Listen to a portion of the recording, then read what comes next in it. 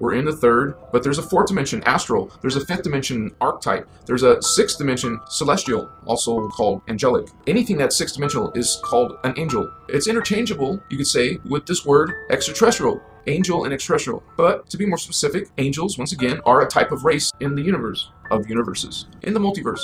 Our multiverse is made up of 5 universes. And that's just 5 levels of density matter. It's very important to know that difference. That's where you get the difference between a 6th-dimensional angel and, like, let's say, a 9th-dimensional archangel. It's a higher, more advanced extraterrestrial, an advanced celestial. This is your crystal body.